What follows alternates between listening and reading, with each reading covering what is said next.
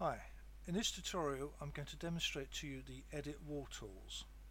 The Edit Wall tools are found in this toolbar here,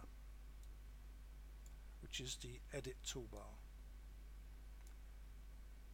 Here I have the Edit function. If I select that, I can select Edit Wall. And in the Edit Wall I can edit the walls with extend or shorten the wall, trim the wall, change the wall direction, split the wall, or edit the fixed wall intersection. First we'll extend or shorten a wall.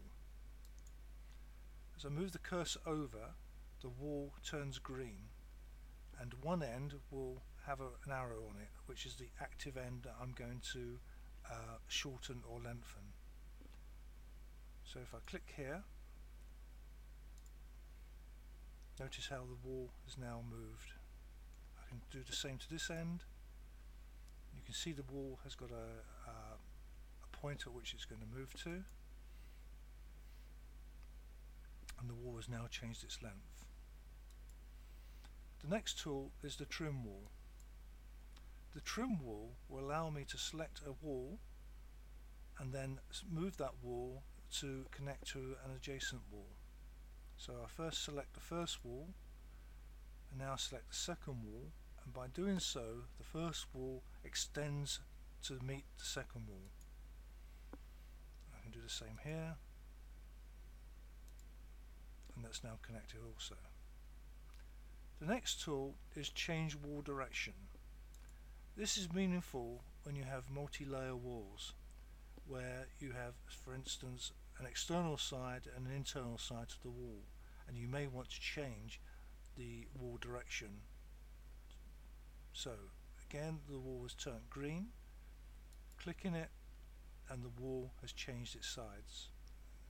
Again here for an example, and the wall direction has changed. The next tool is the split wall. If I want to take a single wall and then split it into two, I select the wall and you can see the line where the wall is going to split. Now if I move the cursor here,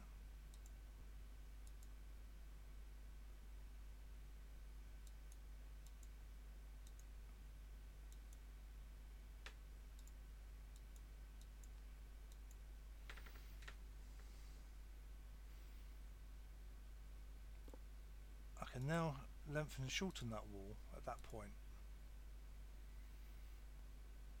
The next tool is the Edit Wall Intersection. You can see here some instructions for each step. First select the first wall, then select the second wall, then select the first wall. Do you want to remove the existing fixed wall intersection? You say yes, and you'll find that that wall connection has now been broken.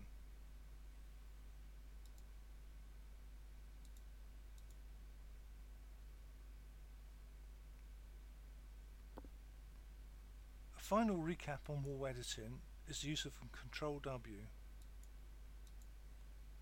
Remember, when placing a wall, if I use Control W, I can define how that wall is placed, reference to its internal edge, its external edge, or its center line. Repeated Control W's will actually switch between those particular reference points.